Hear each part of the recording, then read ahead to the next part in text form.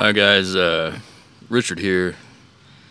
Just doing kind of a quick video before I got to go to work. Um,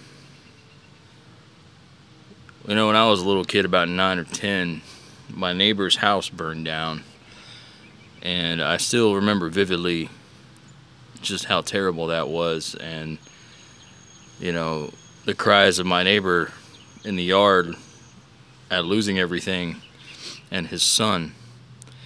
And just recently, 2 days ago actually, a coworker of mine, a good friend who I've known for 10 years, worked with for 10 years, and who's always been a really good dude.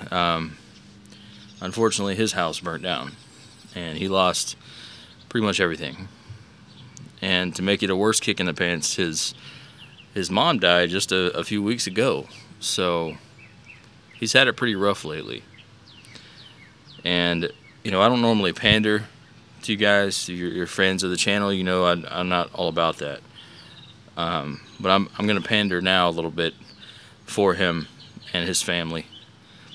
If you have any spare change, or you feel it in your heart and you want to help, in the link in the description, there's a GoFundMe that has been set up for him and his family. Because even though I'm sure he's got insurance on his house, insurance isn't going to pay out quickly enough to take care of what needs to be taken care of. They need somewhere to stay, they need clothes, they need food, they need gas money, everything in the meantime to try to keep life as normal as possible.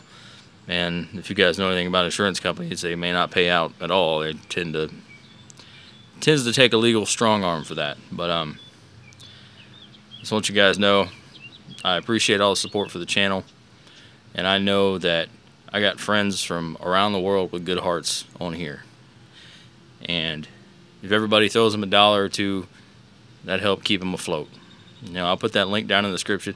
I'm not responsible for that GoFundMe, but I know the person who is, they're going to help him out. So I appreciate you guys' support, and I know he will too. So if you see this video, if you could, like it and share it with a message. Try to see if you can get some people to jump on board and help us out. See if we can raise some money for them.